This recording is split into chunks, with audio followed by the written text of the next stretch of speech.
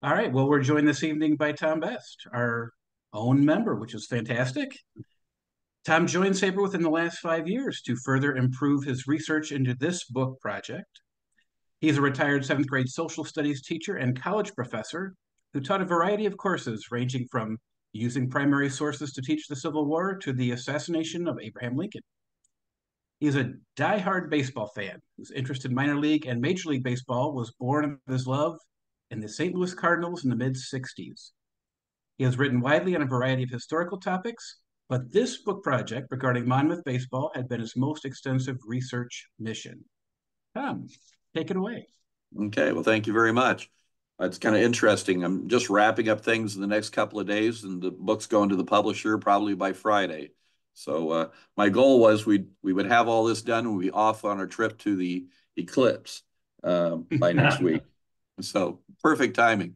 Well, the presentation tonight, as you can see, Tales from the Diamond. That's what's going to title the book. And in the lower left-hand corner, you see a little card that I had put together. And actually, I had put those together for the SABR convention last year. It was very helpful. So it's really the history of Monmouth baseball throughout this time period. And I'll just point out to the left there, you can see a couple of letters. This is one of the things I found when I went to Cooperstown, and it's a letter by one of the guys who played for the Monmouth Browns, and his name was Hosea Siner. And he eventually went on to play a little bit of Major League Baseball, but not very much. So let's find out about tonight. Well, first of all, where did the motivation for all this come from? Well, probably the starting point for all this was a young man that I was good friends with. We were probably about 6, 7 years old. And you can see where my inspiration for a Cardinal fan came from. His name was Stan Musial Sturts. And Stan and I used to play baseball all the time. And his dad was kind of an invalid, but he loved Cardinal baseball. And so we could come into the house to listen to the Cardinal games on the radio. But if we got noisy at all, he sent us out. So we learned to be quiet and listening. So probably 1964 is when I really started paying attention to the Cardinals. A good year to start, right? Beyond there, on to teaching and college career. I love doing historical research. I did research in everything from Abraham Lincoln to the Oregon Trail. And then the picture you see there, Lonesome Charlie, is a guy named Lonesome Charlie Reynolds. I've done a lot of research on him. He bears the recognition of being George Armstrong Custer's chief civilian scout. He died out at the Battle of Little Bighorn. Uh, and then you see a picture there toward the middle, and you see Harry Welch. A dear friend of mine by the name of Bill Anderson, who just recently passed away far too long before his time, had an interest in local history and baseball like I did. And one day he said, I have something I want to show you. And it was this particular card. And it says Welsh. You can see second base there, 1912 Monmouth Browns, fourth place, the Central Association. Well, I got interested in that and tried to find out what I could.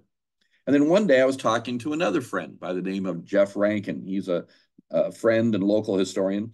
And he said he'd heard about the Browns before. And I said, well, what do you know about it? And he said, well, I know that the Chicago Cubs came to town, to Monmouth, and played him twice in 1909 and 1910. Now, at first I was incredulous. I thought, well, you're just pulling my leg, right? Because he's a big Cubs fan. So I thought it's like April Fool's Day, right?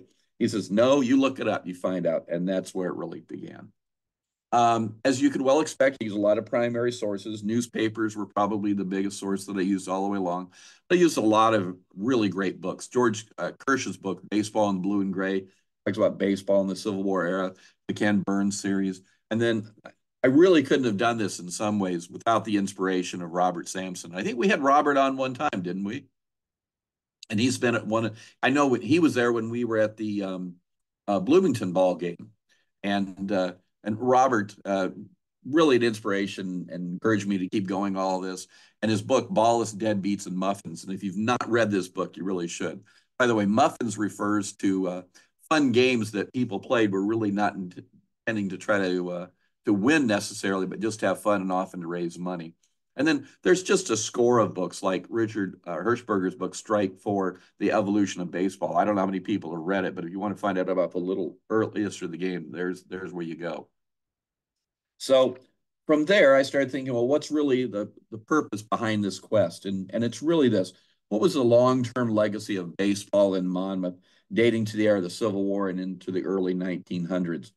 And what I found was that playing and watching baseball in the late 19th century to early 20th century was really kind of a recreational glue, which bound together daily life for people in that era.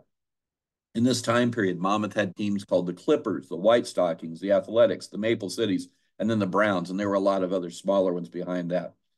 But what really excited me about this whole project was this thought that these teams formed a catalyst to economic growth, and they were really a vehicle to civic pride. And as they so often said over and over again, this was to put Monmouth on the map. So it was not just baseball and recreation. It really had social and economic overtones as well.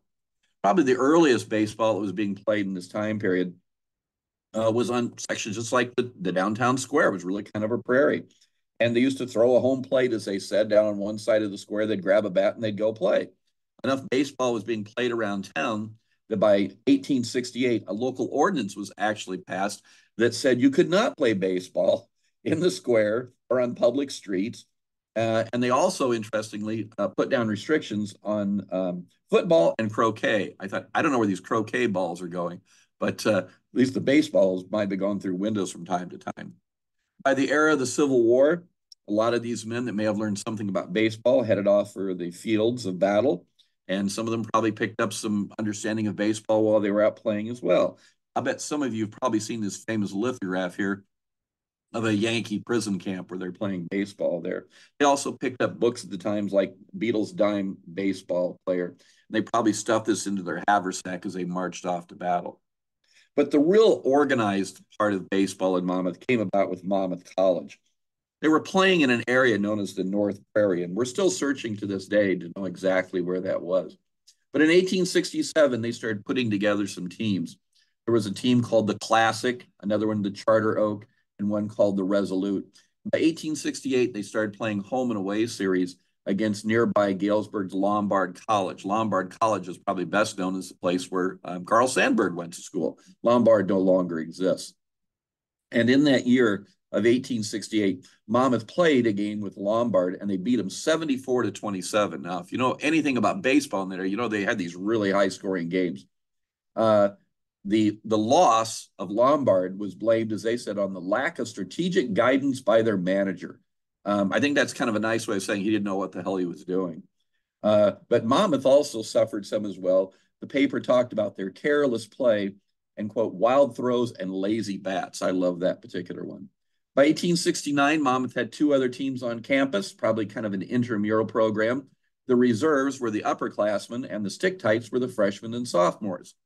In 1882, they joined what was called the Intercollegiate Baseball Association and included such teams as Galesburg's Knox College, the Champaign Industrial Institute, and Illinois College. The only stain upon Monmouth in this time period is there were allegations that Monmouth had been bringing in ringers to bolster their games in this time period. And who knows, maybe they had. In this era, there's a lot of different rules and styles of play we don't have today. Pitchers were called hurlers, and in that era, you had to throw the ball underhanded, and you had to throw it where the batter wanted, so he could request the ball to either be thrown high, middle, or low. You were not supposed to jerk the ball with your arm, and even though players were starting to figure out how to kind of throw fast and slow, and even sort of for the change-ups, the game was really dictated by the hitters. Catchers stood some 10 to 20 feet behind home plate. They didn't have all the protective gear we have today.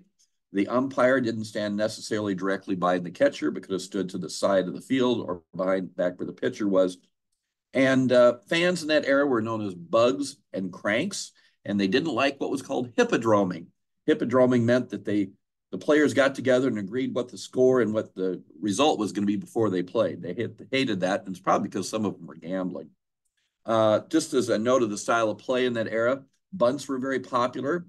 They called this the scientific or inside game. Bunts were called baby grounders, baby hits, little ones, and short hits. If you look at the picture here, you can also see another aspect. You see where it says a stinger?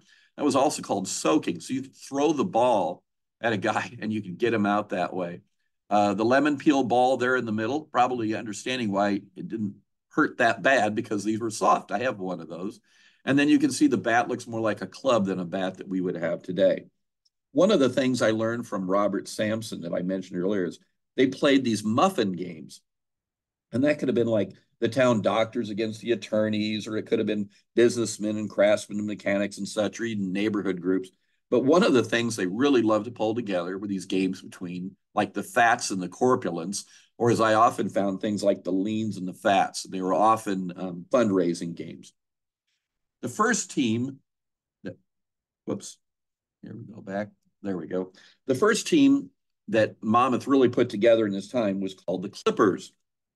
Became a popular name for a lot of teams in the era, and was born in 1867 out of a meeting with 55 clubs that met in Chicago.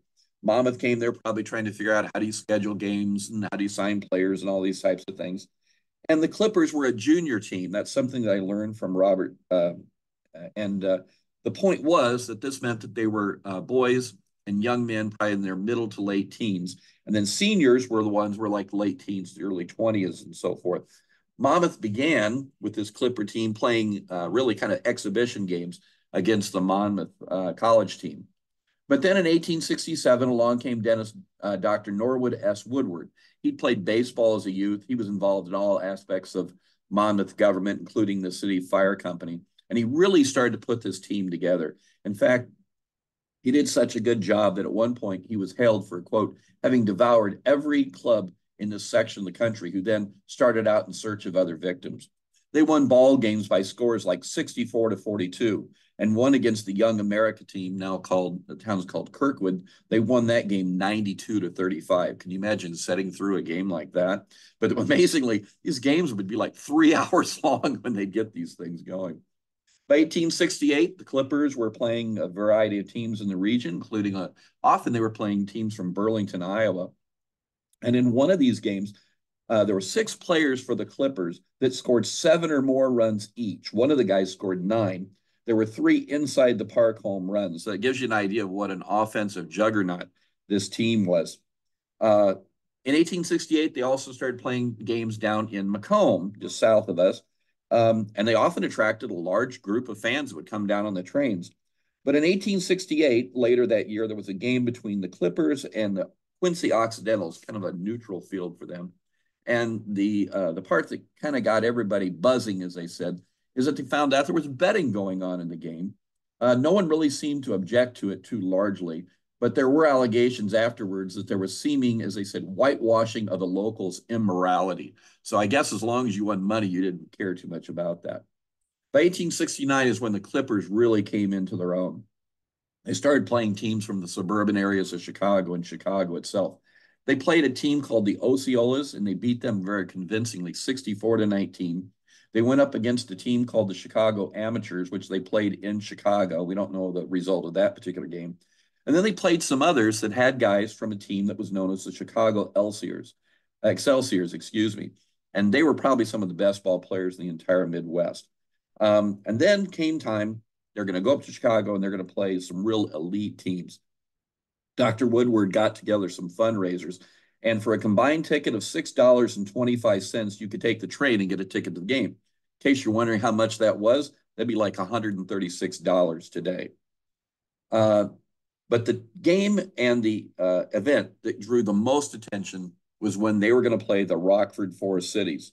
Now, I don't know how many have ever read about this particular team, but the Rockford Forest Cities would have matched up with the best teams in New York City in that era.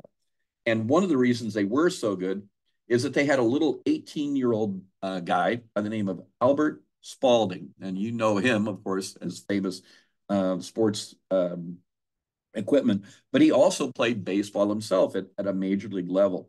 In fact, he played in one particular year, he played for a league that was just kind of a notch down from the majors. And in one season, he was 54-5 with 7 shutouts. That tells you what he was capable of, right? Also on that team was a guy named Bob Addy, who was known to have perhaps introduced the slide to baseball. So this team that everybody had their eyes on and everybody thought they were capable of great things was going to play these Rockford Forest Cities. Well, I told you earlier how they were kind of blasting people. Well, the Forest City team won. And what was the score? 76-1. Okay, that's the score. In the game, they said that there were 76 runs scored on 36 balls knocked out of sight by the Rockford Sluggers. So I don't know how many home runs they hit or inside the parks, but it must have been a lot. The Clippers decided they wanted to get some revenge for this, and they invited the Forest City team to come back down to Monmouth later in the season to play. And this time they doubled their score. They only lost 46-2. But it gives you an idea of at least what they were hoping to do. The next year, 1870, and then on into 1871, they're playing a lot of local teams in that time period. Some of the games I found were games that they played in Burlington because we had good access to the newspapers, but they played some other teams too in the area. And they often won. There was a game against the Olympics of Sheffield, Illinois, which they won 43-32. They had a nail biter against the team called the Mutuals from Galvin, Lafayette, and they barely won that 47-46. It's said that they played into 1872, but the last games I found for them were in 1871. From the 1870s to 1880s, they played a host of other teams in that time period. Now, I don't think they played this team, but I love this picture, the celebrated Lazy Nine. Uh, I'm sure we'd like to match up against them, right? So in this era, there were some other junior teams. There was the Monmouth White Stockings, and they became the eventual champions of a Knox and Warren County League. They would play what was often called the Pick Nine, some of the best players from the area. They played the Clippers off and on, and then they played teams from Galesburg, like the Knox and Lombard College team. And it's said that they won a junior championship in that time period. They also went off and played in tournaments. They played a tournament in Peoria, and they beat a nameless Peoria club 56-34, but they weren't an equal match to the Uniques of Chicago, who beat apparently a team called the Peoria Nationals 33-1. And there was a team called the Socials of Chicago. They actually won the tournament. They went off and played a tournament in Bureau County for a $250 prize. That was big money then. And I also have references to a tournament that they played in Mercer County, just next door here to Monmouth. And they actually lost in the championship game 10-7. There were also teams called the Monmouth Unions and the Monmouth the Monmouth Blues, and those were probably junior teams as well. So in this era, there were a lot of teams being played in this area. This is a picture of the downtown square. Remember earlier I told you about them playing in the square, and you're probably wondering, how in the world do they do that? Well, look how big this is. Throwing down a home plate on the west side, you had enough room to play in that time period. The first real organized team that they had, though, was the Monmouth Athletics, and this is 1889. They played an independent schedule, and then late in the season, the Davenport Hawkeyes decided to drop out of the Central Interstate League, and they gave the Athletics, the opportunity to finish the season for them. They didn't play all that well, but they had a good year overall. Their player manager was a guy named J.E. Dallas, who they said was a first-class catcher, a jewel, a hustler, and he had played for several teams in Philadelphia, so he was pretty good. Another memorable player they had on that team was a guy named Gene Moriarty. Now, he only stood 5'8" and weighed 130 pounds, but he played 3 seasons in the major leagues, but he only got into 72 games, and he batted 152. So now you know why he's back playing in Monmouth, Illinois, right? They had guys that came and played here. E.S. Burke, who came on the recommendation of Charles Comiskey. August Gus Greeley, he came from a Sporting News team in St. Louis. They had John Halpin, who was from the Chicago area. Interestingly, after he left and went on to other things in life, he became a Chicago detective. Charles Wersch, who was a catcher and an infielder. And then there was a fellow named Frank Harris. Now, he with the next guy that I'm going to mention have a rather infamous reputation. And I would challenge anybody to say that they could match this. That team, the Athletics, had 2 guys that season that later went on to be murderers, and both of them found guilty. Frank Harris was found guilty of murder after he shot a fellow in an argument over alcohol and a woman and allegations of gambling. He tried to brush it off and say that his bartender was the one who did it. And then he tried to plead mental problems. That didn't work. And he was going to be hung on November 29th, 1895. But it is obviously stayed. And that's because his wealthy father-in-law, a guy named John Billerbeck, knew some people and guessed the governor's office. Gee, what a surprise. In the state of Illinois, someone got off with the help of a politician, right? It goes all the way to the Illinois Supreme Court, and he's given a stay of execution. He spends time in Joliet, and then he finished the rest of his life in a mental institution. But this is the real infamous one in the bunch, Charles Pacer Smith. As a young man, he was an excellent pitcher. In fact, there's a story that he once got asked to pitch in an exhibition game against Boston, the National League but he got beat 23-1. He bounced around to a whole series of minor league teams. And in this era is when he picked up his nickname Pacer. And it came from the idea that he ran with the pace of a horse. He married a woman named Maggie Buckert, who lived in Decatur, and his rather unsavory reputation followed him. And initially, her parents did not want them to get married, and you're going to see why later. When he came to Monmouth, he was already 36 years old. They nicknamed him the Old Man, but he was still quite a good pitcher.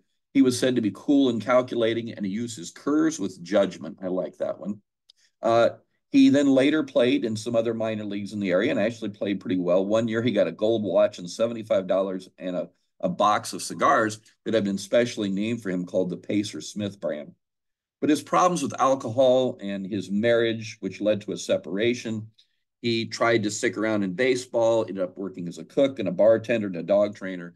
And then on October 4th, 1895, came the shocking news that everyone in Monmouth heard about. He had been involved in a shooting, and not just any shooting. He tried to kill his wife. What happened was he came back to Decatur to confront his wife. They were in the house, and Smith shot at her, most likely, and he shot their child, in the neck. She died within a week. He then turned the revolver on the wife, who escaped from the house. Uh, his wife's teenage sister, by the name of Edna Bucker, she was probably 15 or 17 at the time, ran into the family kitchen to find what was going on. Smith turned the gun on her. He shot her through the breast. She managed to make her way out onto the front porch and out into the grass. At that point, Maggie's father, who was a blacksmith, heard them down the street. He came. Smith confronts him in the yard, doesn't shoot either one of them. Smith takes off, but they catch him rather easily later on. He's brought up in murder charges, and it's pretty obvious he's going to be found guilty.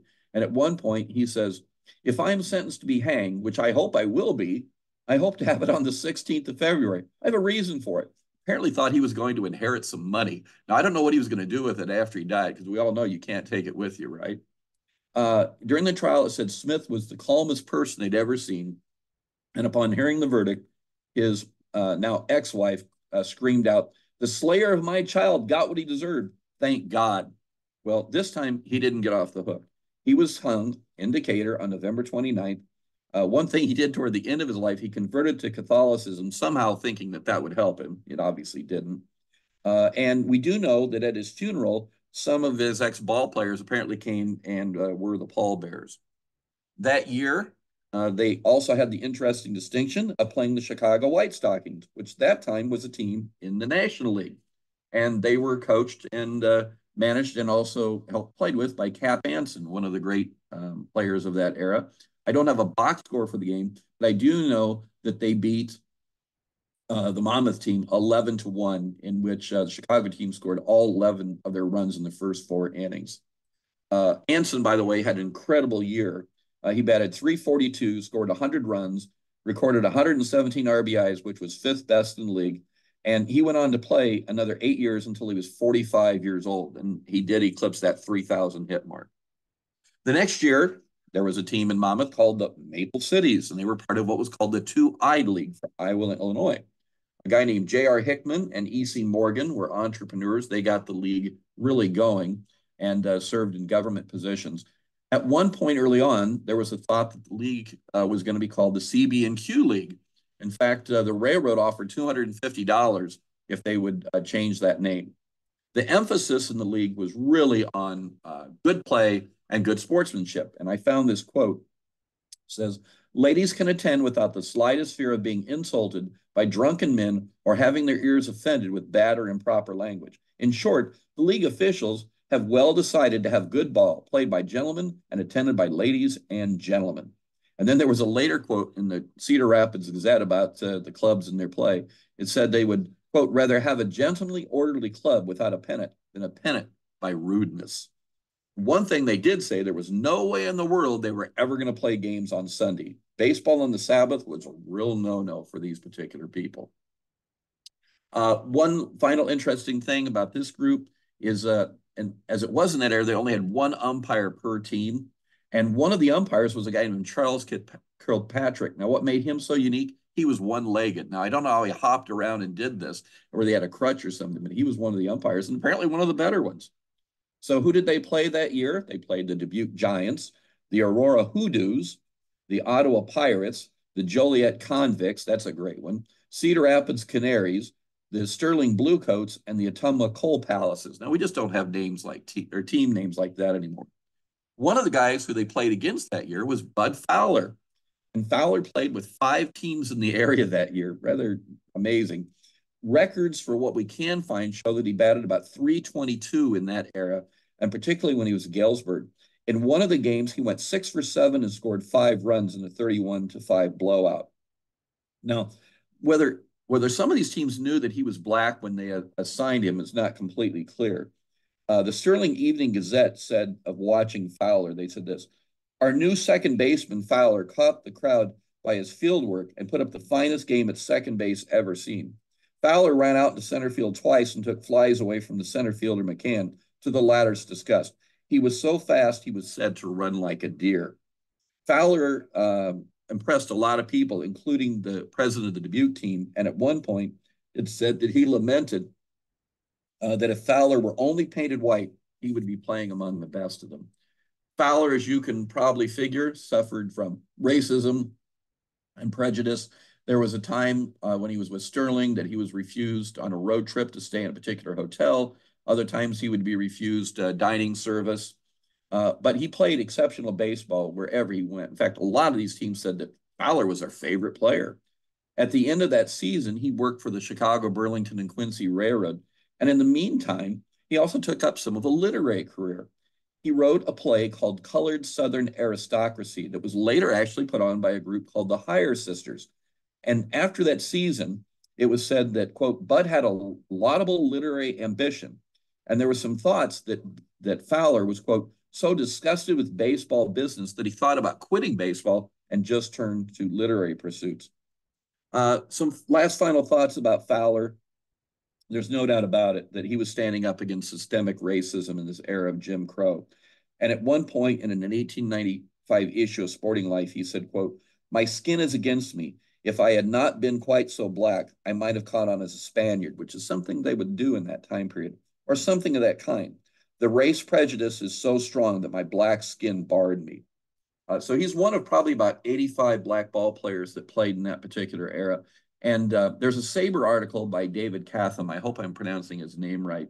It was entitled, Did Bud Fowler Almost Break the Major League Color Line in 1888? And I read that article. It's very extensive. And the implications are that they think that he may have actually signed a contract. So years and years before Jackie Robinson and some of the others, he did that. How did that year turn out in the two-wide league? Well, they finished pretty close to the top, 64-48. The players that they had on that team included, believe it or not, 8 guys that would either play in the major leagues prior to coming to this team or played afterwards. And there's a whole host of them. We don't have time to go through all of them, but I'll mention a few. Frederick William, they called him Fritz Clausen. He was a left-handed pitcher from New York. He played in the majors. William Bill Wilkie Collins, he was an Irish catcher. August Gus Greeley from the St. Louis area. He was a shortstop. William Theodore Billy Crowell, a pitcher. He pitched in the major leagues for 2 years. Albert John Burt Inks. He was actually born with the name Inkstein. He was a left-handed pitcher, and he pitched 77 games in the majors and threw over 603 innings. Gene Moriarty, 5'8", 130 pounds. He's the one I told you that played in 72 games and didn't bat very well. William Bill Zeiss, he was a catcher. He played with the St. Louis Browns of the American Association under Charles Comiskey.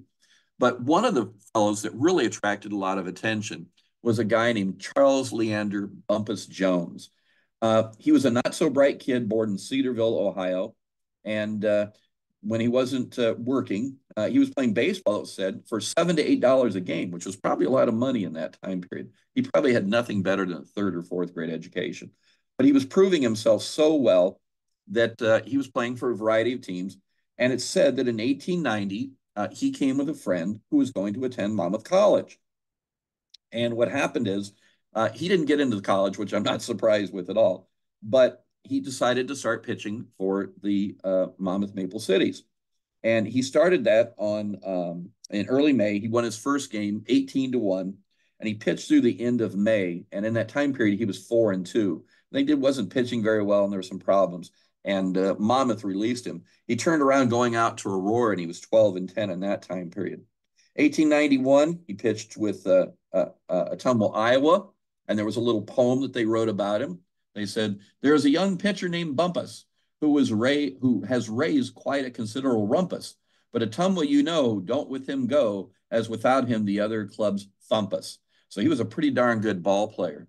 In Aurora, he would kind of be up and down a little bit. He struggled some. And then in 1892, he really came into his own. At one point early in the year, his record was either 15-0 or 16-0, including 6 shutouts. And the story is that at one point, he'd only given up 16 runs in these 16 games. He finished the year 24-3. He moved up to the Southern League, and he played with the team in the Atlanta area. And at one point in time, they were playing an exhibition game against the Cincinnati Reds. Well, Jones came in relief, and in the last 3 innings held the Reds without a hit. So guess what happens? Charles Comiskey says he'd like him to come and pitch at the very end of the season for the Cincinnati Reds. He has the distinction then of being one of probably 4 pitchers that ever threw a no-hitter in his first major league game. This was against the Pittsburgh Pirates, who were batting .236 at the time. The final score was 3-1. The only run came on an unearned run.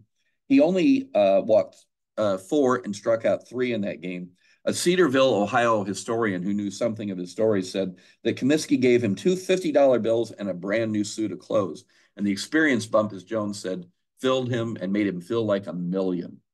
In 1893, now the mound is going and pitching rubber is going back to 60 feet 6 inches. And he did pretty well pitching in some exhibition games in the offseason. But then in one of these games, he was beamed in the temple, and he started suffering from bouts of dizziness and fainting spells. And he ends up getting moved the next year to the New York Giants under manager John Ward Montgomery. And in his very first game he pitches, guess who's up against? Well, this is what you want to be. Cy Young. That's who you get a pitch against in your first game with the Giants, right? Well, he walks 10 guys in that game, and he ends up losing. But you know what they possibly thought of him. He drops out of the majors. He goes around to another series of minor league teams, including one in Columbus, Ohio. And he's met there by a guy who apparently kind of becomes a friend and a mentor to him, a fellow who's well known quite later for his oddball behavior. It's none less than Rue Boisdel. So he becomes a friend apparently with Rue. And in that year, he is with Columbus 17-6 with a 1.45 ERA.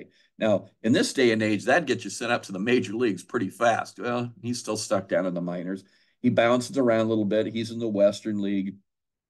And eventually, by the time he's done in baseball, he's played 16 years of ball for 17 different clubs. After that, because of the taste that he developed for alcohol and some other problems, he's basically an invalid. He becomes a cripple. And at one point, he supposedly actually tried to take his life by slicing his throat with a razor. The Cincinnati Reds found out about his rather poor position. They actually staged an exhibition game to raise some money for him. And the last thing I'll say about Bumpus Jones is that David Catham, who wrote a 223 SABR article about him, one of the things that's always been speculated is whether he was actually black. His mother never married, and there's speculation that his father was black and that he was a mulatto, but apparently kind of light-skinned. But there's been some discussion of this going back and forth and back and forth.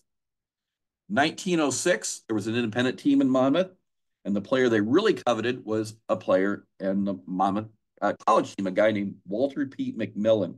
McMillan had pitched extremely well against other college teams in the area. At one point, he won a game against Bradley University 11-3. And the talk was, if we could get Pete McMillan, we're going to be something. Well, he kind of would pitch a little bit and then have to leave and such. That year, they played a team called the Cherokee Indians, or the Indian roster. And Monmouth beat them in a 10-inning affair, 3-2. The headline was, "Save Scalps from Redskins." But one of the things that they did in that particular game is they came back later that night. And they played, I guess, kind of an unusual exhibition game. Somehow, they illuminated the field.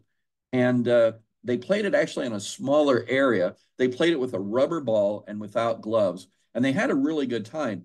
There was a Native American pitcher by the name of Cole, who was probably partly French Canadian. And it was said that Cole would entertain the fans with a wind up that looked like a windmill getting ready to lose one of his blades. Well, what happened was he'd do this and everybody laughed. And the Monmouth pitcher started throwing like that too. The 1907 team is really the bridge to kind of the second half of all this. And it's born of a guy named John Brown. He was mayor, multi-term mayor of Monmouth in that era. He was educated at Monmouth College, and he was in the Illinois National Guard. He became the president of the Second National Bank. He had a lot of business acumen. He was the head of the Monmouth Plow Company, and he also was involved in a lot of philanthropic affairs. His grandson, believe it or not, is still alive, and I know him quite well. His name is Bob Lafferty, and Bob and I get together about once or twice a week to get together and talk. And he told me of how he was involved in all of these organizations in town. He helped to start the Rotary, the Elks, the Knights of Pythias, the Country Club, and you name it, go on and on and on. He was a real stoic fellow. Bob told me a story once when he was a little boy. He came to the Second National Bank and he went up to his grandfather's office on the second floor. And the secretary there said he couldn't go in until his grandfather told him that it was appropriate. And apparently, this is the way Robert says, he he let Robert set out there just to see how long he would kind of fume and say, like, well, when am I going to come in? When am I going to come in? When am I going to come in? And finally, he ushered them in, and he just wanted to see what kind of a nature and behavior that Robert, or Bob as I call him, would show in front of him. And it was like then he would talk to him, and that was kind of the demeanor of him. And then it's sort of a if you build it, they will come. He says that I have some land on South 11th Street, and I'll build a ballpark there.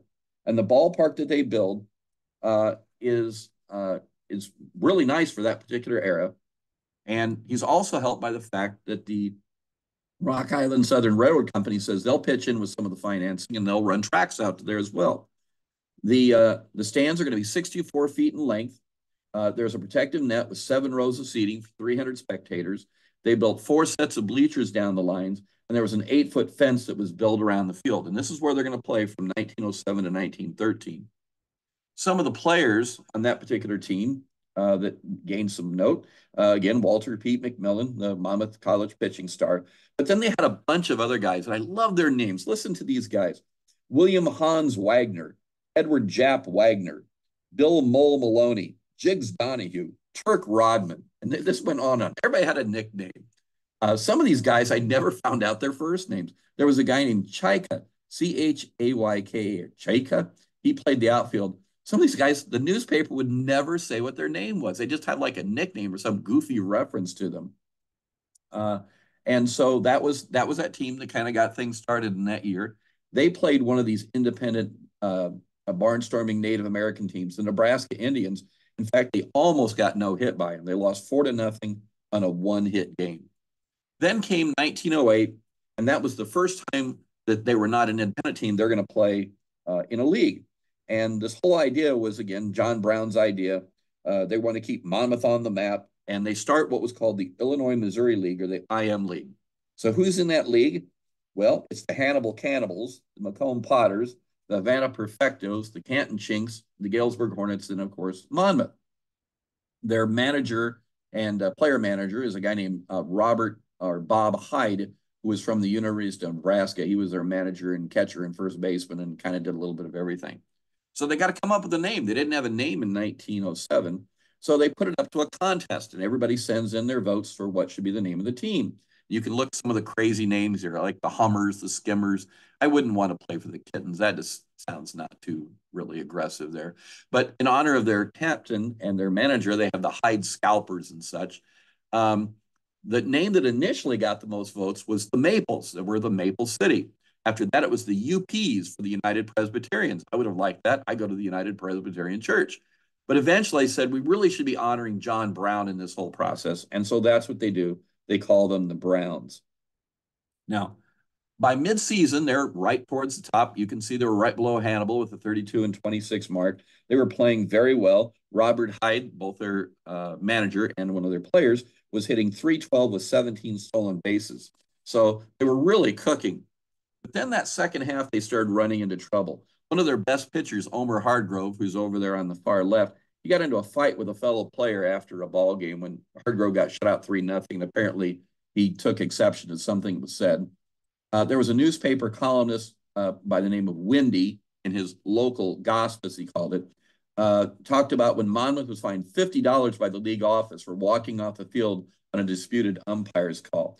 What really saved them that season was this guy on the far right, Paul Ermsker, who was also known as Ermy in Germany and Pete, and they called him a lot of things. But what makes him unique is that he came to them as a 30-year-old.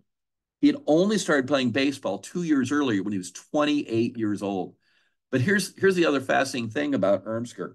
He probably ended up playing more games for the Browns than anybody else. He was very fast. The other thing that caught everybody's attention that year was a game played in Galesburg. The outgoing player manager for Galesburg was a fellow named John Grogan. And as they called it, a disgraceful affair, there was some jawing between the Monmouth fans and Grogan. And at one point, Grogan went into the stands to confront who was obviously jawing at him and heckling him. And some fisticuffs and fighting broke out. And at one point, the team secretary, a guy named Dredge, was pulled out of this melee. And then John Brown, who I've been talking about, he was actually arrested for not overseeing and not putting an end to this. But the most controversial and captivating area of all this was a guy named William Nicol. Now, he was a world-class magician. He traveled all over the world. He was called the Great Nicola. And he happened to be at the game. And whether you look at the Monmouth papers or the Galesburg papers, you kind of get a different version of this. But I like the one from the Galesburg paper better. And this is the way they described it. They said that Grogan went into the stands after the magician. And the Galesburg skipper gave him, quote, a vicious kick, full in the face without warning. A stunned Grogan then fell back. The Hornets' Henny Rossbeck came to Grogan's rescue and gave Nicola, quote, a smash to his head, causing the magician to retire from the fight. Well, they took all these guys down to the ticket office. They thought, oh, they're gonna arrest Brown and Nicola and the whole batch. They hold them down there for a while. The police show up, and then that's kind of the end of things. The league investigated it, but nothing came of it. But despite all that, they didn't really have a particularly good year. They were 55-16 and 13 games back. Then comes 1909. Well, are they going to turn things around? Well, there were a lot of controversies going on in town. One of them was the town going to be wet or dry? Are they going to allow alcohol or not? What about all this fight for the right to vote by women? And then were they going to build a new high school or not? So all this was going on in that time period. The manager who took over was a guy named John Jack Corbett. Now, you probably never heard of him, but I'm going to tell you more about him later. One of the guys they played against that year was none other than Grover Cleveland Alexander, this young guy who was pitching his very first professional season. They nicknamed him Dode. And in the very first game that he pitched against Monmouth, Monmouth beat him 5-4. But he struck out a lot of the players from Monmouth. And it was already said they could see his talent, as they called him the big strawberry slinger. I love that one. And they also noted the fact that he was blonde and ruddy, a really good looking guy. He had short fingers, but they also said he had the build of a switch engine. Well, here comes a game against Canton. So in that game against Canton, he strikes out 10 guys and throws a no-hitter. 3 days later, he throws almost another near no-no. He pitches 18 innings, strikeouts 19 guys, and wins 1-0. So in 3 days, think about this. He throws a no-hitter, and he throws another game for 18 innings. So when you see those pitchers today, it's like, oh, I think I've got a little bruise on my finger or something. I'm going out after 2 innings. Think about those guys. They loved him. He became a big fan around the league. They called him Alexander the Great, the big strawberry slinger, and sometimes OU Alexander for like OU Alexander.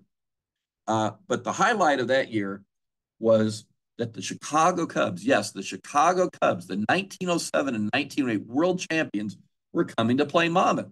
Now, I know what you're first thinking. How in the world did that come about? Well, the story is that the owner of the Browns and their chief executive, John Brown, knew Charles Murphy of the Chicago Cubs, and they arranged for this. This was not unusual. A team was traveling on their off day. They were probably heading for St. Louis to play a ball game, and they stopped in Monmouth to play this particular contest. It's just amazing when you think of this, about what the Cubs were like in that era. I did a little digging. Think about this. The Cubs in 4 seasons won 530 games and 4 pennants, 2 World Series. And of course, they lost the memorable 1906 World Series to the hitless Wonders in a season when they won 116 games. They expected about 3,500 people to be there for the game. The town pretty much shut down at about 2:30 in the afternoon so everybody could go. New bleachers were built. And I honestly think also they probably put a rope around the foul lines and out into the outfield to kind of squeeze every available person that would come in. As I said, the question on everybody's lips around town was, are you going to the Cubs game? Well, they did. And about 4,000 eventually filled the stands. The Cubs had actually left Chicago, get this, at 4:27 in the morning.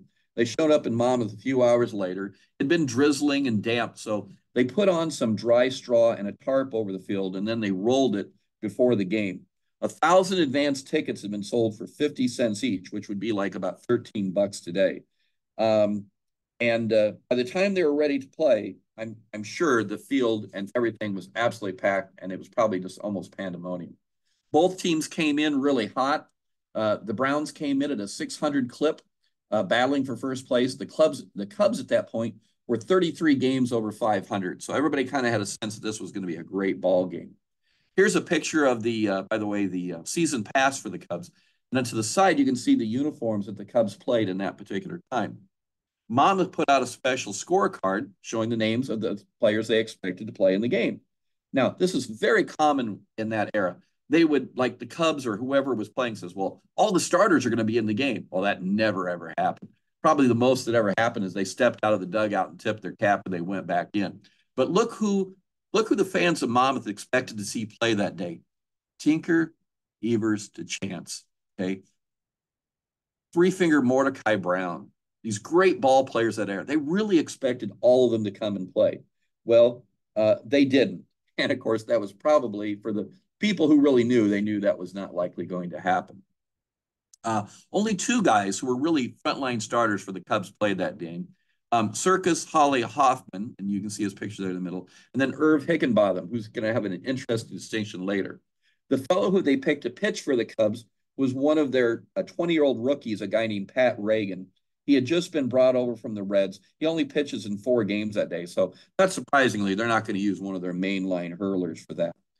Monmouth had their own scorecard on the other side. You can see we love our Cubs, but oh, you Browns. And instead of like what the Cubs did, everybody that was listed here actually did get into the game. And so they were put forth a pretty good team too. So who gets to pitch for the Browns in this particular contest? It's a guy named Conrad Bessier. He was 8-6 on the year. Now they had 2 other guys that were very good pitchers that year. Omer Hargrove was 27-9, and Charles Delaire was 21-14. But they're battling for first place in their league as well. They don't want to use their best guy initially, and so they send Bessier out, and he actually did pretty well. He'd been pitching pretty sharp baseball at that point. So the Cubs enter the field somewhere around 2 o'clock. They warm up. No indication they took batting practice or anything other than that. And one very unique distinction, probably for only the first time in U.S. history, a United States post office was closed so the people who worked there could go to an exhibition baseball game. I don't think that ever happened before. The game was going to start at 3 o'clock. The fellow who had been brought down from Chicago to cover the game for the Chicago fans was a guy named Charles Dryden. Now, you may have never heard Charles Dryden. He's from Monmouth, Illinois, and you can see it his tombstone there. He's called the Dean of the Sports Writers. But I know you've heard this. The Washington Senators were the first in war, first in peace, and last in the American League. You've heard that one, right? Okay. He also was the guy who called Charles Comiskey the Old Roman, and he was known for what were called these Drydenisms. He described the coming of the game in Monmouth as a terrific battle was expected.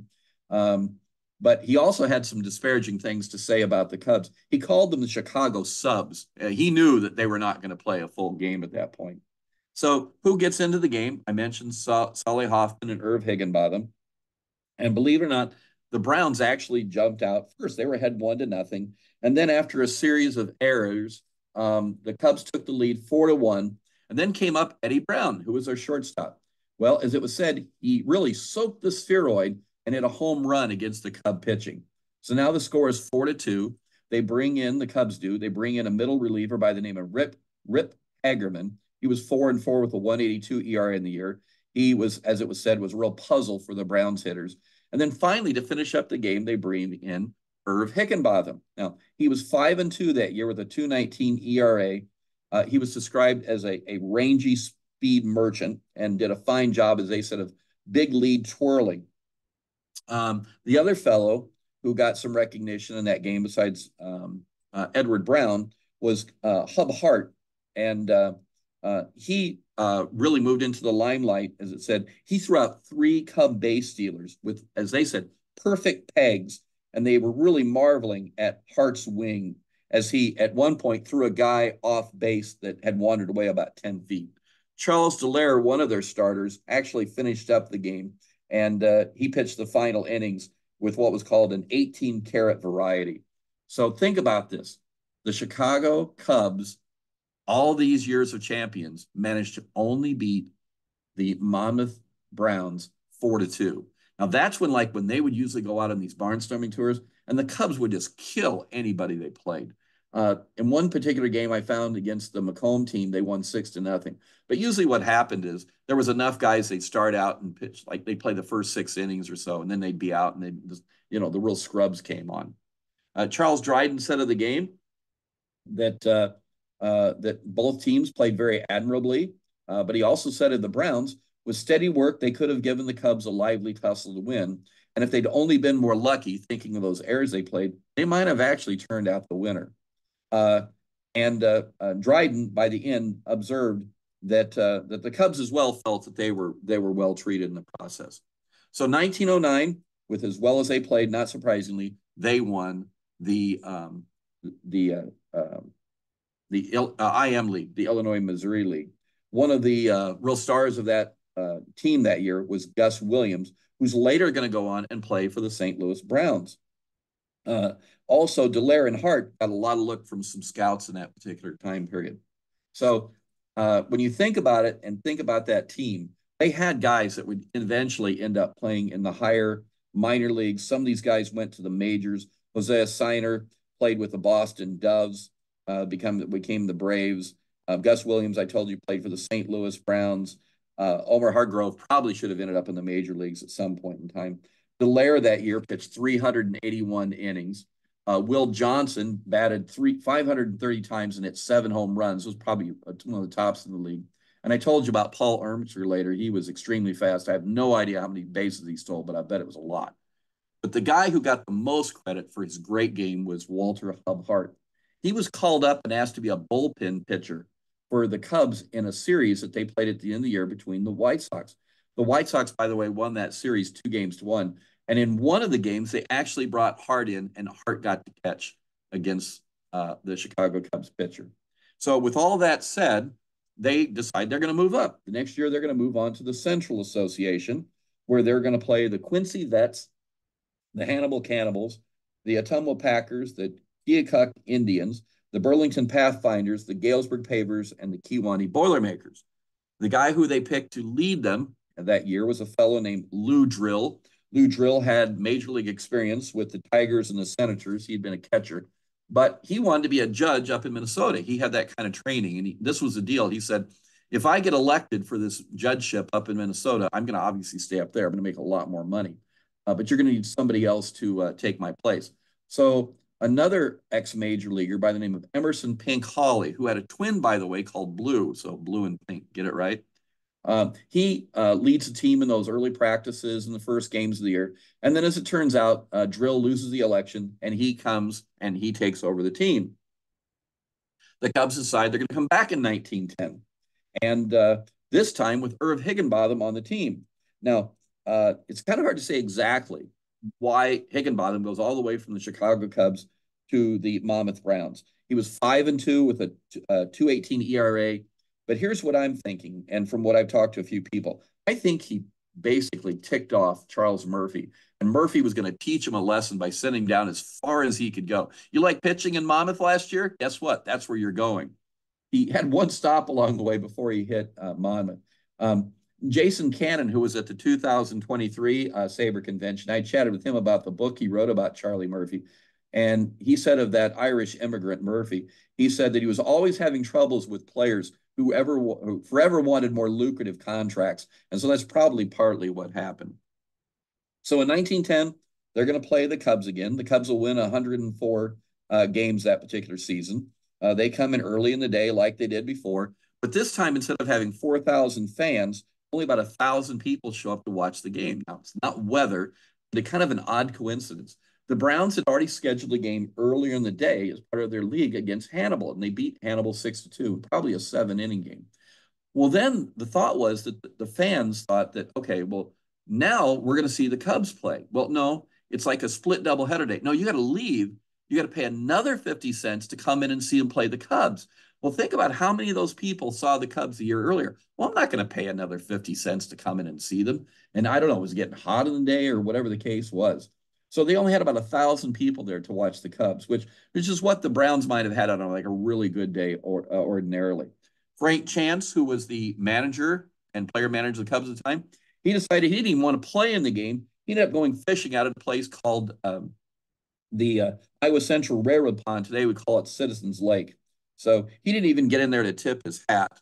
But this time, because they had played so close in 1909, well, the Cubs aren't taking any chances. And about 8 of their regulars get into this game. I mean, they're not playing games this time. We're not going to get beat by these Monmouth Browns. That'd be embarrassing. And partly why? Because who's pitching for the Monmouth Browns? Irv Higginbottom. Now, they know Hig. They still like him and everything. Hig comes out, pitches pretty well early on. And then, unfortunately, he gives up a series of about 3 runs.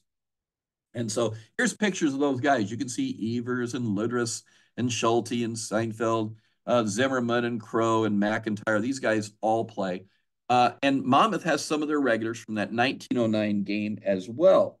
I talked to you earlier about Gus Williams and Will Johnson, Hosea Steiner, Paul Ermsker. And so they're in the game, and they think they got a chance to win this particular game. In fact, they jump out 1-0 in this game. The Cubs come back, and one of the runs that helps them to bypass the Browns at that point was Harry Steinfeld. He'd only hit 2 home runs the rest of the year. He hit 1 against the Browns. Then some other runs were scored, and so it's 4-3 Cubs. Well, then comes the next inning. I'm going to jump over that one. Okay. And who comes up to pitch against the Browns? It's a guy by the name of Jack Feaster, and they called him the Giant Killer. So he comes in, and what happens? Well, Loomy Gus Williams, one of his other nicknames, hits a home run. The Browns are now leading at this point 4-3. I think I messed up with the score earlier. It's 4-3. They go ahead. The Cubs leave Pfeffer in the game at that point. They've got runners on in the 8th. They can't score. They've got runners on in the 9th. And with runners in scoring position in the 9th inning with 1 out, with a chance to tie the game and to take the lead, 2 pop-ups, and the game is over. The Cubs win 5-4 with 8 of their regulars in the game. Now, they may have just having a bad game and not real playing very well, but I'm sure that really didn't set very well for them. But it certainly set well with the, quote, never die Browns. So let's wrap up that particular season then. So the Browns were said to be playing continually classy ball. They were honored for having treated the Cubs so well. And they did get a chance to play against a team that went to the World Series once more. They played against the Athletics. That's the Cubs. And they lost that one 4-1. But in the offseason, Charles Comiskey of the White Sox says, guess what? How would you like to play an exhibition game with us? The only problem is he wants to play it in April. So unfortunately, the Browns say, well, we'd love to, but we can't. 1911, they bring in Claude Stark to be the manager. And this is not particularly the best year from them. Stark had been a player up at the 3I League, a higher league, and he did sign some fairly good players. And they tried to get some of the regulars back, but it just didn't go as well as they wanted. The big controversy that year, however, was whether they were going to play on Sunday or not. Now, remember years earlier, Mama said there's no way in the world we're going to play on Sunday. That's just immoral. But by now, a lot of the other teams are playing on Sundays. And basically, the league tells Monmouth, well, here's the deal. You're going to play on Sunday or you're probably out of the league because we need that money. Well, there's a big meeting held in Monmouth, and they're going to institute these so-called blue law legislations. There's a Sabbath Reform Bureau, the Sabbath Union, and all of these are joined together. And there's ministers giving speeches with things like, what would Christ find if he came to Monmouth? Well, oh, not finding baseball, I hope. But they're going to play quite a schedule that year. Get this, 131 games in 126 days. That means they've got to play double headers, and they, by God, have got to play on Sunday. So there's a meeting in the Methodist Church led by Dr. John Burnett, and he's the leader there from the Monmouth Ministerial Association. He said that baseball on Sunday would, quote, encourage and foster a spirit of anarchy, threatening the very bulwark of our civilization. That it's just wrong to play on God's holy day. Francis Scott McBride of the Ninth Avenue United Presbyterian Church, he's also the head of the Anti-Union League. Well, he wants nothing to do with Sunday baseball. The Monmouth School Superintendent, Charles Joyner, said that playing baseball on Sunday would be demoralizing to young men. So then we turn to the guy here in the picture.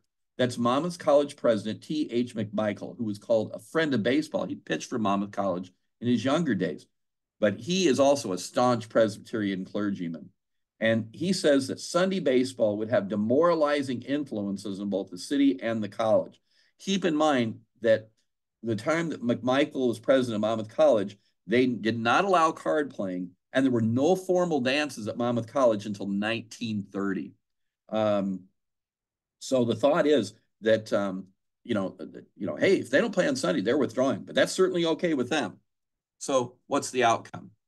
Well, the Monmouth Baseball Association meets. Everybody's with bated breath finding out what's going to happen. Nothing really comes out. They don't know what's going on. Are John Brown and the directors trying to cover things up? Is the league forcing them into their hand? Well, when the schedule finally comes out, you know what happened. They're going to play on Sunday. And so the issue was, is it morality or money? Money won out. Todd Stark is the manager of that team that year. They bring a few of the old guys back, hoping they're going to do better, but not for the most part too much better. And in fact, they finished 59 and 69, 28 games out of first place. So now we're up to 1912, 2 years left. There were two controversies, one involving the guy who I talked about this picture first, and that was Welch, as you can see, but his real name was Harry Welch. He was actually already signed to another team, and the thought was he was breaking his contract.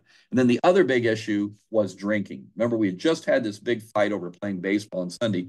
Well, now we're going to have a big fight because every 2 years in the state of Illinois, townships and communities got to vote on whether they were going to be wet or dry and allow alcohol or not. Well, a lot of these same moralists that opposed baseball did not want anything to do with drinking in Monmouth. They formed anti-saloon leagues. There was the temperance speakers of that particular era. And while John Brown tried to kind of maintain a middle course in all this, he actually vetoed, when he was still mayor, two ordinances. One was going to impose a fine of $25 to $200 for the illegal sale of spirituous, vinous, or malt liquors. And then there was a $50 license placed on any druggist who wanted to sell liquor for medicinal purposes. Brown said he was only trying to be fair to the entrepreneurial spirit of the community in that era, but the anti-saloon leagues and the people wanted nothing to do with it. They talked about the corrosive influence of alcohol upon marriages, the harmful impact that inebriated or hungover laborers would have for local merchants and factory owners. And they said they wanted the spout shut off. That was one of their logos. John Burnett, who'd been involved with the Sunday baseball fiasco, calls them out and says, this is where it has to stop. Well, just like the case of Monmouth baseball, what happens? The Wets win by 87 votes. So there's going to be drinking in Monmouth. Now, if I had some time, I'd tell you all the shenanigans that those people who oppose drinking tried to put in place to stop. And by the way, 20 new saloons opened up in Monmouth that year. So good for drinkers, right? The Browns finished pretty well that year, 71 and 55, brought in 18,000 people. And so that led to the final season, 1913. And there was a lot of optimism at the beginning of the year. They were going to get Red Welch back. Now they're calling him Red. And they had some other really good ball players, but they were really plagued by bad weather. May was awful. They were constantly being rained out. And it was cold and it was chilly and it was miserable. And they weren't happy with their play and they were playing terrible. And finally, it came to the point where they had to hold a boosters day and say, look, we're not making any money. If we want to keep Monmouth on the map, we got to raise some cash because we're not making any money at the turnstiles. In fact, the directors got together and basically castigated a lot of the, as they called them, the distractors or the knockers, and said, this is just not the Monmouth way. Monmouth will stay in this league. We are not going to drop out. By the midway point in the season, they're in last place. Almost every statistical category, they're losing. Team president John Brown pulls everybody together, guys, says, we've got to rally, we've got to do this.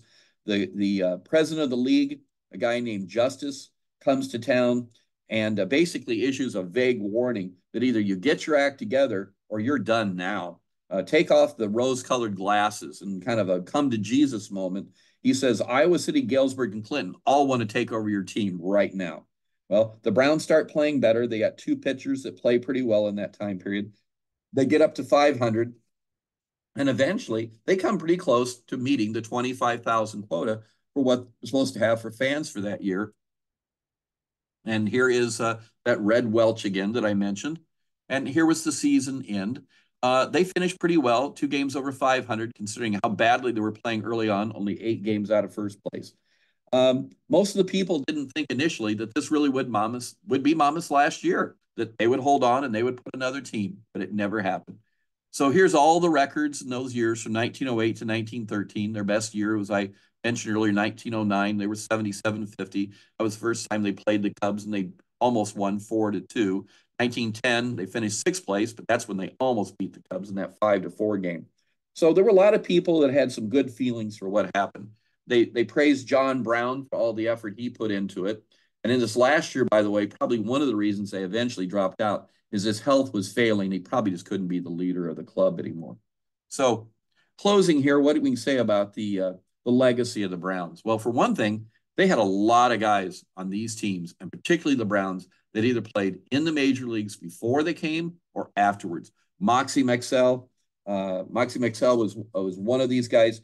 He played one season with the Cleveland Naps, and he played along rookie, a guy named Shoeless Joe Jackson. You've probably heard of before. He also played alongside Cy Young.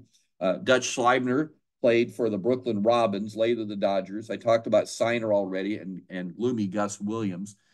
Dad Clark played for the Chicago Orphans. Lou Drill, we talked about him. He played for a variety of teams as the catcher. Hickenbotham, he was one that pitched. But then the guy who I imagine you probably don't know anything about, and really, there ought to be a movie about this guy. His name was John Jack Corbett. Here's 4 things about him you should know real quick. One, he was a manager in Asheville, North Carolina. And during that time, he boarded with a family by the name of Wolf. They had a little boy who became the Bat Boy, and his name, Thomas Wolfe, the famous novelist. Later on, Wolfe wrote a story called "You Can't Go Home Again," and in the story is a guy named Nebraska Crane, and that's pretty much said that's Corbett. On August 30th, 1916, he manages the shortest game in professional baseball history, 31 minutes. What happens is they agree that both teams are going to go up. They're going to swing at the first pitch every single time. If you hit it, you're going to run until you're either tagged out or you score. They both need to get on trains. In the 1940s, he tries to start a rival league with the help of Mexican players. He's sued as a part of an antitrust case that goes all the way to the United States Supreme Court, where he loses there. And then in the 1960s, as an 80-year-old, he tries to start a rival NFL league with, of all people, Branch Rickey, okay? This could be called the Global League. Never gets off the ground. So all in all, when we talk about the Browns, they existed from 1907 to 1913. And for the most part, we can say that their legacy and their history here is a strong one. It was a pleasant diversion for the hardworking factory employees and clerks, various professionals and area youth. And a lot of people came out to cheer the Browns. When you think about it, I mean, what team can boast twice playing the Chicago Cubs and almost beating them? So I'll close with these 2 pictures here. This is from when they had these parades at the beginning of the season. So you can see all the Model Ts going around the square, the players in the back of the car. The other thing I want to point out about this is look at all the horse-drawn carriages. kind of gives you a framework for what time this was going on. So the Browns were worthy of baseball they played, worthy of their talent, and worthy of the financial support. Monmouth would never have another organized team like this. They had factory teams probably through the 30s and 40s and 50s, and that was it. So I will close with that. Questions that you might have?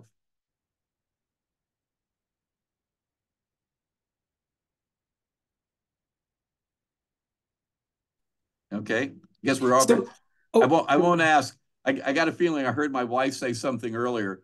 Did the Hawkeyes lose? Oh, they're still playing? What's the score? Oh, I was winning 84 They're to up. 74. They're up 10 with All right. and Angel Oh my. Reese just filed out on a charge. I'm Oh. waving goodbye. Oh, Sorry. I hated to hear that. I hated to hear that, Jeff. That's terrible. I'm doing my Oh, best to wow. pay attention to both.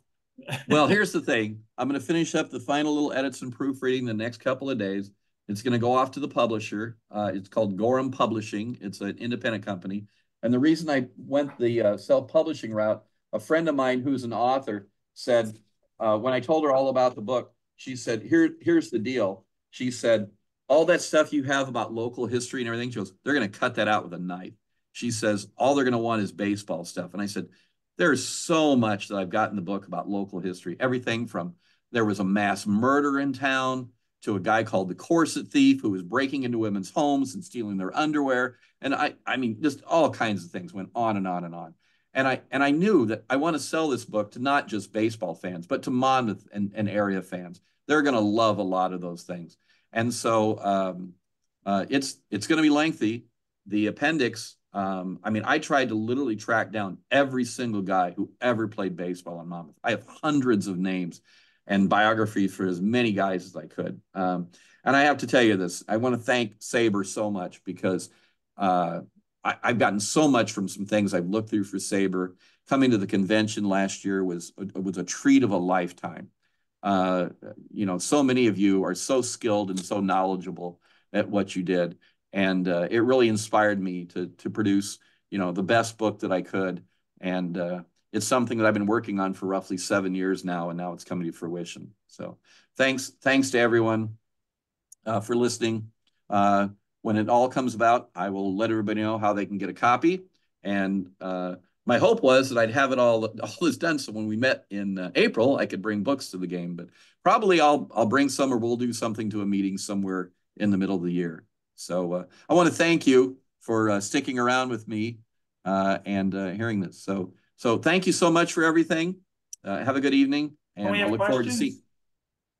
Yeah, any questions? Question? Yeah, I have a question. Yeah, question. Go ahead, Bob. I'll let you go first. okay. I just wanted to. It's a great job. Great job there, Tom. Oh, Bob, you're there. Okay. It's a fantastic thing. And you know what? I'm sort of prejudiced, but I think what baseball history, especially early baseball, needs more than anything else is about 200 Tom Bests to go out and look at these teams in small places, how they were playing the game, who was playing the game for them. You know, we got all we need about the Chicago Cubs and the Chicago White Sox. We don't know anything about Monmouth until you came along. And so, yeah, when you please let SABR or let us know when it comes out, where it's available, if it's going to be on Amazon, all that sort of stuff. I mean, there's lots of things I could talk to you about, ask you. I really like you picked up on that connection between the 11th Street ballpark and transportation. That's happening all over the place. And streetcar leagues. Yeah, we overlook that because we don't think of streetcars in baseball when they're like that, you know. Right. Oh, absolutely. And I have to say this too. Great job. Thank you, Bob. I have to say this too. I bring up a number of muffin games throughout the book, and my favorite one was between the corpulents and the fats. And like they got like everybody to be in the game, you had to be over 200 pounds. Now over 200 pounds then would be like over 300 pounds today. And they had a rule in the game. If you hit the ball, you could have a pinch runner who ran between home plate and first because they didn't think they could make it. And they were usually fundraisers. They'd raise money for various causes. But I've got stories in the book about, you know, the main streets against the Broadways and the clerks against the cigar makers and stuff. And these were very popular. And those muffin games were like the highlights sometimes of the year. And thank you again for clarifying and helped me to see clear about the Clippers and the whole issue of the juniors and the seniors and all of that. The hard thing is sometimes to know, I'm sure they played senior teams, and that's what I wonder about that team of the Rockford Forest Cities. I never hear them call a junior or a senior team, but the guys on the team were in their middle to late teens. So it may have just been like a world-class junior team, or at least some kind of a hybrid between the two. So, but thank you for everything you did. I know when I read your book and I thought through it, it constantly inspired me to say, well, God, how did he find that? Okay, well, I got to do some more digging. So And that's Tom, great. my question's real brief. Just, are you doing an initial run, or how does that happen with the publishing? Well, I think I got to talk to the publishers again this week, and I'm probably looking at either 100 or 150 copies. Right. And I've got about 4 different places that are going to let me do a book signing. And I'm sure I can sell a lot of them here in town. And I have about 20 friends and such that I promised. I said, you're not buying the book. I'm giving you one. And then I'm hoping to give them to area libraries and historical societies and things, because so many of these games involve other teams and other towns. And hopefully, Right. like Bob was saying, it'll inspire somebody to say, God, I didn't even know. You know, who are these Hannibal cannibals, for God's sakes? How in the world has no one ever written a book about the Hannibal cannibals? And some of these other teams just have wonderful nicknames and things. Or like the Joliet Convicts. Has anyone ever written a book on the Joliet Convicts? How in the world did that escape the attention? But I promised my wife I'm not going to be the one to do it. I need to take some time off after all this. We've got some traveling to do, and I want to take in more ball games. So thank Well, you. this was wonderful. Thank you. Anybody else got another question? Yeah, I'd like to ask one. One of the Sure. noteworthy things I thought in Bob Sampson's book was the connection between not just the interurbans to get fans from the town out to the ballpark, but also the railroad connection to tie the towns to each other. Yep. And I don't know. I don't think I've ever been to Monmouth. What railroad connections did Monmouth have? One probably going to Burlington, Iowa, which is nearby, and maybe Galesburg, but where else maybe? Yep. The Chicago, Burlington, and Quincy, it was the main railroad, and that had branch lines going everywhere. And then they had links further south. So probably the Cubs came in on the CB&Q, and then they took another line down south to St. Louis in that time period. But you're absolutely right. In fact, if you remember, I told you one point when they were putting one of the leagues together, the CB&Q wanted to give the league $250 to call it the Chicago, Burlington, and Quincy lines. Okay. The railroad gave money to Monmouth. They built rail lines, those interurbans out there. One of the interurbans that ran back and forth between Galesburg, believe it or not, was still running in the 1950s. It was known as the Rocky Doodle, because it would kind of rock back and forth. And they could get from, believe it or not, they could get from Monmouth to Galesburg in about the same time today that would take you to drive to Galesburg. Okay. Probably about 20 to 30 minutes. And so the fans were constantly going back and forth and back and forth. Probably like a lot of cities, you know, when automobile driving just became the thing, that's when a lot of those lines were taken out. But a few years ago, they were doing some digging on the streets in Monmouth, and when they pulled up some of the asphalt and stuff, of course, what did they find below? They found the old rail lines from the interurban. Yeah. So you're absolutely right. And that's a lot in this book. There's a lot of connections to social and economic development. And as I said in the beginning, you know, it started out as just, you know, boys wanting to play baseball. And by the time they were done, it's an economic play. I mean, look, what did I hear recently? They say the Chicago Cubs are worth $5 billion, you know? So, you know, it became an economic driver in a lot of these communities. To have a team was, you know, the pinnacle for you, and to lose a team, you know, was like a death knell. Well, in that regard, if Monmouth, the team disbanded in about 1913, how about the other teams that were otherwise similarly situated? We're in the same league. Yep. That's Canton, a great Burlington, question. and so forth. Did they continue to play for another couple decades? Yeah, Burlington continued. Also, okay. Yeah, I'm sorry for interrupting. Burlington continued. In fact, they're one of the oldest continuing franchises. They just recently lost their connection to the Midwest League. They're now in the Prospect League, that team of college kids. But they go all the way back to the late 1800s, a continuous run. Okay. At one point in time, they were the Pathfinders, they were the Babies, and all kinds of names. But what killed off a lot of these teams, not surprisingly, was World War I. When World War I came about, so many of those young men got drafted and went into the service, and it just well, you know what the implications of that war Sure. was. A lot of them came back. They didn't have it in their souls to come back and always play baseball, unlike what happened after World War II. In the 1930s, 40s, and 50s, what Monmouth had was a lot of company teams. Like there was a stoneware company here. So I've got pictures of the stoneware teams and things like that. Some of these were pretty darn good ball players. I even remember Marshalltown, Iowa had a team called the Marshalltown Ansons. And I remember them playing as a small boy. So this is into the 1960s. There's a team like that. So I think most of them were long gone by the 60s, but there was few. But so many of these teams bounce back and forth and bounce and forth. But you're right. You know, from the standpoint that, you know, they wanted to continue and they wanted to make a name for themselves. But in many cases, I think it was in the 1890 year, the total league profit for the two-eyed league was $13.36. I mean, that's how much the league made by the time everything was over.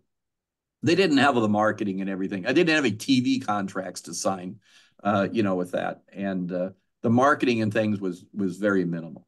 So any other questions?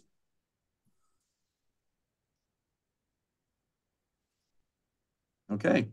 Well, I was just like going to say outstanding go job, Tom. I was just going to say it's outstanding job because it's thank you. I definitely come from that perspective of it's so important to capture this history because it's you're able to tell the stories, because the comment earlier on that, you know, there have been so many books written about Hall of Famers and major league teams and very big picture in the legends. And there are so many people that played the game that just never made it or reached a certain point, and nobody's been able to really capture their stories. And I think it's so important for books like this to do that, and it's a way to sort of preserve all of that, even if it's in a extremely hyper local environment you're talking about. So it's like I can't wait for this book to come out. I know we had a chance to back at the convention talk about it, and I've been really excited about when the day that this book is coming out. So well, and thank you. You've been a real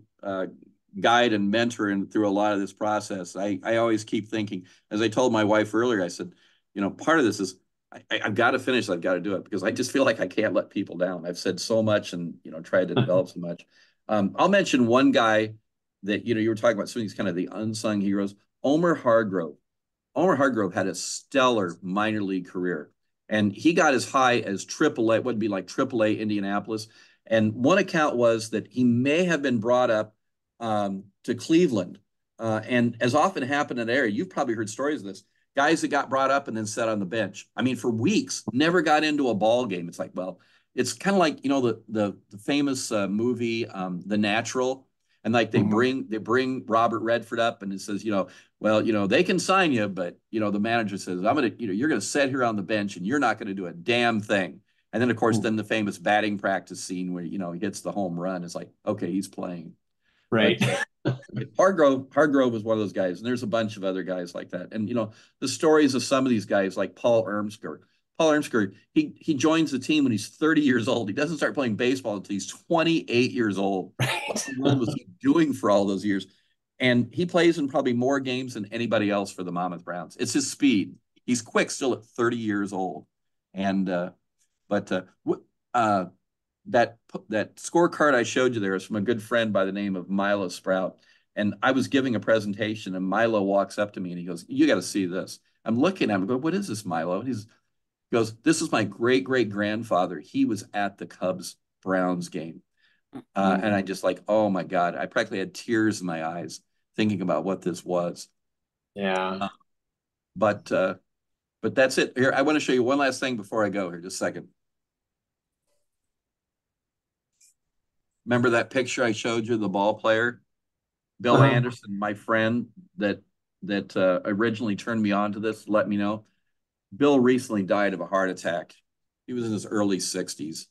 And his mother is in charge. Bill has one of the most incredible collections of minor league postcards and pictures that you could even imagine. I'm sure they're just worth hundreds of thousands of dollars. And one of my friends was over there the other day, And he comes and knocks on my door, and he says, "I have something for you, Tom." And I said, "What is it?" And he says, "Bill's mom wanted you to have this." Wow. So gave me that card. I don't know much about him. Well, I shouldn't say that. I know a lot about what he did in baseball, but I didn't find it. One of the things I'm trying to do is trying to find where he's buried. That's still kind of a mystery. But Wow. but thanks to books like Bob, I hope there's a lot more writing like this. So yeah, my wife tells me 94-87. I'll have to watch the highlights later. So it's a double victory tonight. So, well, I'm looking forward to seeing all of you that night in Peoria. I'm hoping to maybe bring one other friend along with me, and I'm constantly talking up SABR and saying you need to join. If you're a baseball fan, SABR, as I consider it, SABR is the pinnacle of organizations for people that love baseball. And I know not everybody's into all the SABR metrics and all that and the scores, but a lot of them love the history and they love the fellowship. You guys have made that possible. So thank you for organizing this and putting this together. Well, thank you, Tom. Thank you. Thanks for being our guest. Outstanding See job. everyone Saturday. Tom could mention Peoria. Yep. Saturday, April 13th. Mm-hmm. We're going to be in the Skybox for the Chiefs game. So anyone who's interested, please let me know. You can email me. You should have all received an email. Or call me rush or on those text. books, Tom. Yeah. And then we'll also be in Normal in July, Tom. So if you have the That's book right. done by Well, then that can happen. That can Yeah. happen. I will have the There books you go. for us. I'll bring some to the game in Bloomington Normal. In fact, they got a hold of me not too long ago. Somebody called me from Bloomington Normal, wanted to know if I want season tickets or something. And I told them, I said, well, I'll probably only be over there a couple of times. And I mentioned SABR and things, and they do something about it. So that was good. So I'm looking. 4 weeks from today, we have our Zoom with the Prospect League commissioner. Yes. Oh, I'm fast. I absolutely want to talk to him about that. That is great. I love Prospect League games. If you've not been to a Prospect League game, you got to go. They're college kids. They love it. They're playing with all their heart and soul, and it's the way baseball should be. And it's they're still the Burlington Bees. They had some great guys last year. That excellent Iowa Hawkeye team. They had some kids. It's kids at Iowa Hawkeye team. So we're looking forward to. I'm going to Clinton too. So yeah. Yeah. Oh, Clinton. Oh, we go up to Clinton. We love going to Clinton. It's got the historic stadium still. It is. And you got to order the garbage pail. Do you know what the garbage pail is? No. All the leftovers from the night before get put on a plate, and like they have a price for it. You can get everything from warmed up onion rings to corn dogs, you name it. And my sons and I get it every time we go. The health department's dream. Yeah. Oh, it's great. We love it. We love going to Clinton. That's my second favorite ballpark after Burlington's. Awesome. Yep. Well, thank you so much. Right. It was awesome. Well, thank you. Thank you, Tom. Thank you, everyone, for joining us. It's fantastic. So thank you, guys. Hopefully we'll see you all a week from Saturday. And Iowa won, just for those on the edge of your seat. I heard that. I saw the score. All right.